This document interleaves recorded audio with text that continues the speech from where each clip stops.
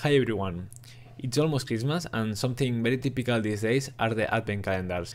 The AdventOfCode.com is a programming challenge that occurs every December since 7 years ago. Many thousands of people participate by solving problems that appear every day, and the difficulty of them increases day by day. So the first ones are easier and the last ones are pretty difficult. Something very interesting about it is that they can be solved with any programming language. So now I will make a little bit of demo about how to log in and participate. Okay, so let's take a look at the web. You can see here AdventOfCode.com, and this is the website. So yeah, it's pretty minimalistic, but you will get used to it. So first thing, when you came in, you have to log in. We can log in with GitHub, Google, Twitter, Reddit. I choose GitHub. There is not other option, so you cannot put your username and password. This is more secure and easier for them to implement. So I did it with GitHub, and I'm already logged in because I did it before, but you will have to log in with your... Let's go to the competition and I will show you how it was last year. So this year we cannot see yet anything, but we can go to previous years and you can see here that the last year I participated. Let's see to the calendar, and this is the final calendar from the previous year. And yeah, you can see here my personal track. You can go and check previous years like last year and others, and you can go now and solve those challenges, even the previous ones. So there is no limit to solve any challenge. You can solve it on a few hours later when it appears, or a few days later, or months or years later. So there is no limit of time to solving them. Okay, so let's see how it was the first day of previous year, just for you to see. So last year it was about a submarine. So here you can read the whole story, and you can see that there was first this first challenge up to here. This was my answer. Also, the answers are different for everyone because everyone has the same challenge but a different input. So the code is the same for everyone, but as the input changes for every participant, the correct answer is different for everyone. So it's not as easier as copying this solution and pasting it to yours. You'll have to get the code and at least implement it with your input. Then we had the second part of the challenge with the same input and the same problem, but making it a little bit harder. And also again here, the second part input. I input it here and I get the 2 stars from that day.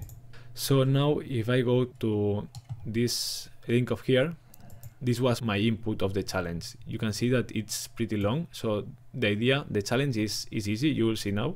But the idea is that you cannot solve it manually. It's very difficult. There are many numbers here, so you cannot calculate it manually.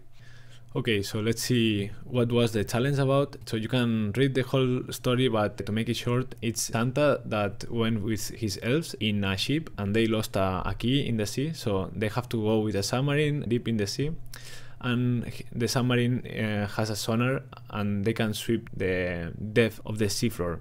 This is an example of the list of measurements of this sonar.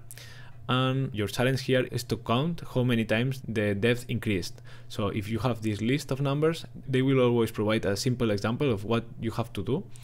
So this is an example. If you have this list of numbers, you have to count how many times the value increased. So here, for example, from 199 to 200 is increased, so you have to count 1. From 200 to 208 it's increased, so 2. And you have to count how many times it increased, not decreased. So here, for example, if this was the case, the result will be 7 because we have 7 increase of numbers. I made here a quick schema. So we are in the sea, there is the seafloor more or less, and we have this submarine that is advancing and is measuring the depth of the seafloor. The submarine maintains the same depth, so it doesn't go up or down for now. So this allows the elves to know more or less how they are advancing, and eventually they will find the key in the next day. So this story evolves with the next challenges. So the idea is, yeah, to count. If this was the case, if this example was the case, it's about counting how many times the next read of depth is larger than the previous one, if this number increases. So my input for this challenge, this is a short example, but the real input, you will find it in a link here around. Get your puzzle input. So here, if I click, I get my input in this format, this text format. So once you have your input here, you will have to copy and paste it. You can do this with Ctrl A and you have all numbers selected, and then do Control C to copy. Okay, we have now copied our input in a text format. Now I open here my Visual Studio Code, so I solved this with Python. This is my main programming language, and I was solving it last year with Python, so I will do now the example of how to solve it with Python. This year probably I will try to solve it also with JavaScript, because I am practicing more about it, so it's the perfect excuse to practice any programming language that you are learning. Okay, so in Python we have three ways of running code. The most typical one is to write a Python script and to run it. Then we can run code from the terminal. If you have Python installed, you can run it from here. Also, there is a more recent way to run Python, which are Jupyter notebooks. They are so used by data scientists, for example. Here we can run Jupyter notebooks from Google Colab. They are running free on the internet, on your browser. So it's quite simple. The code runs in cells. Then we click here or Control Enter and the code runs. The first one takes a little bit longer as the kernel is initialized, but then it's faster. Okay, so I like to run these challenges in Jupyter notebooks, but I prefer to run them on my computer, but this is also a good option. So I have my repository for the AdventOfCode. I recommend you also creating one. You can also push it on GitHub. I did it since day 3, so now I will create day 1 for the example. So I first start by creating the text file where I have my input. So I create day 1 input.txt, and I will paste here these numbers, this list of numbers, like directly. You can see they are 2000 lines long. So then we save this file and we can close it. These numbers are in text mode, so now we'll have to create our Jupyter notebook. Okay, new file in the other folder. Day 1.ipy notebook. Okay, let's start by opening this file. In Python, we can do this with this command, with open. Then we have to put the path to the file that it's in the data input folder. So the data input folder relative to this file has this path, data input, and then the day 1 file input.txt. We can optionally add here that we only want to read it, but it's not necessary. We will call this file as f, and then we will call this text variable input row for now, because we have to transform it. Input row equals to f read, file read. Okay, so let's see what we have here.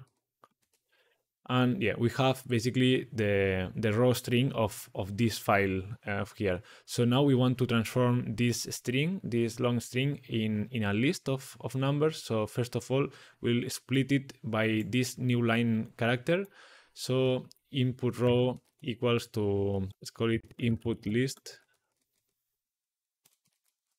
equals to input row split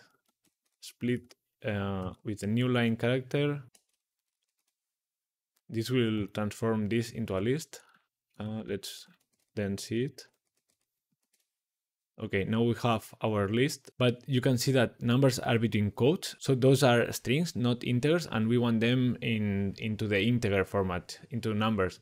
So the next step, let's delete this for now.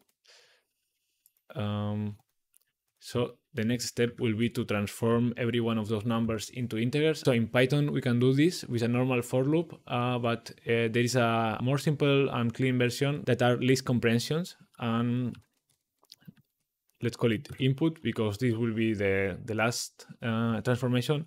And we'll be doing it as this input equal to a list. Then inside the list, we'll do this for loop for n, let's call it well, for s, because they are strings yet, for string in this input list, and for every string in this list we want it to be an integer. So this will take our for loop and create every element inside this list. So these are two steps in a single one.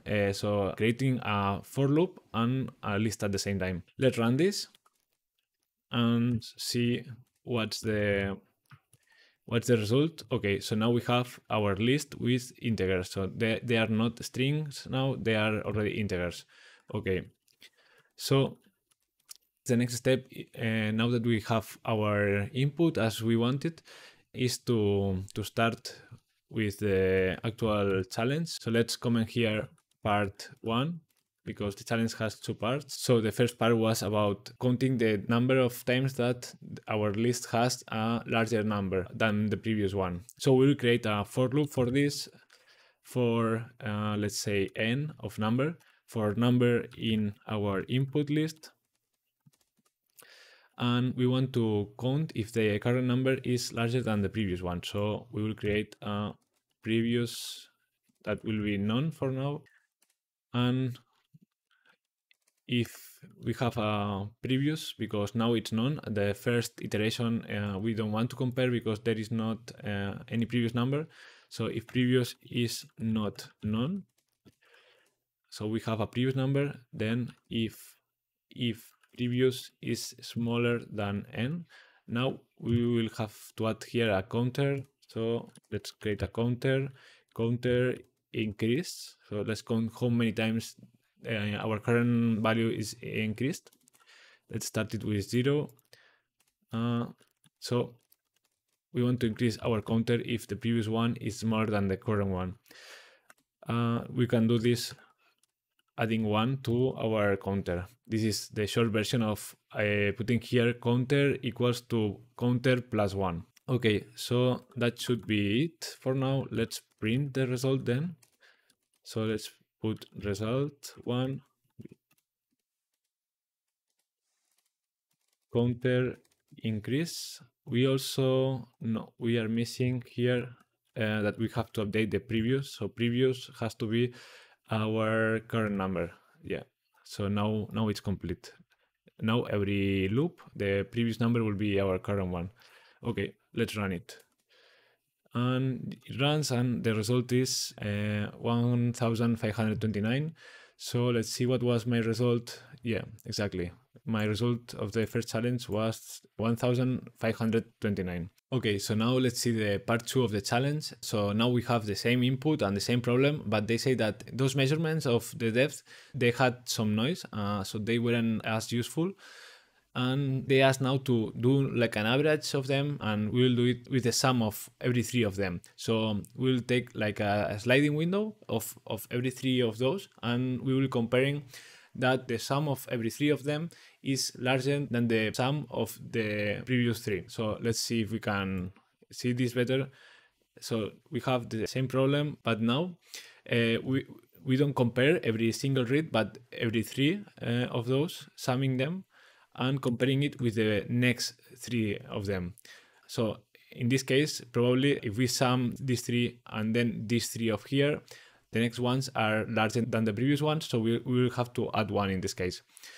Okay, so let's try to implement this in code. I will make some space here.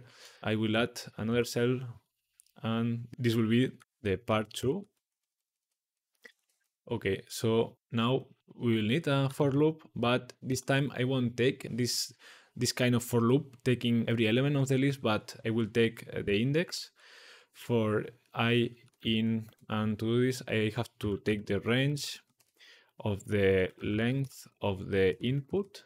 So I will be 0, 1, 2, 3 and up to the length of the input, but I want to have it -2 because the last 2 numbers won't have next 3 numbers to add them to, so I have to do it like this. So now our current, let's call it current value is, it has to be the sum of every 3 numbers. So we have our input, and it starts with the first one, then added to the next one,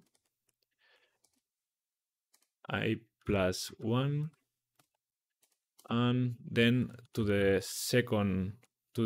third one, I plus 2. So this will take the first, the second, and the third, and then I will be iterating like this. So we have to compare it with the previous one, similar as before. So we have to compare if we have a previous number. So if it's not known, then we want to compare if our previous is smaller than our current sum of numbers. And if that's the case, we need another counter. Let's call it 2 to differentiate it from previous problem variables. Okay, 0. And so if the previous one is smaller than the current one, we want to add 1 to the counter. Okay, then we want to set the previous sum as the current one. And finally, we will print this result. Result 2 is a counter increment 2. Okay, let's run this. And it runs and it says that the result is 1567, and if I go to my result, it was the same. So that's the way I did it, more or less. So that's it. So we should copy this result and paste it here if that wasn't solved, and it will tell us if it's correct or not. Okay, now I will push this code to my repository. Lastly, let me show you about how was last year leaderboard, the general one. So here you can see the general leaderboard of who won all the challenge, but also here you can see the statistics of how many people participated. And here you can see that the first day participated 230,000 people. So the gold ones are the people who solve both challenges, the first and second of every day. And the silver ones are those who only solve the first challenge of that day. So you can see that 230,000 people started, and then every day by day, as the challenges were more difficult, less people could solve them. So yeah, you can see the last day almost 17,000 people ended, so quite a lot of people participate to this challenge. Is like a tradition for many programmers and people that likes to solve these challenges. Also, if you are a quite good developer and you think that this challenge was so easy, I tell you that from day to day they are getting more difficult, and if we go, I don't know, to day, not the last ones, but something in the middle, you will see that it starts to be like more complicated. So I can tell you that this is also interesting for pro developers, because from day to day they will find like more difficult challenges. So I encourage everyone to participate. Don't doubt in making any questions if you have, and see you in the Advent of Code challenge. Bye bye.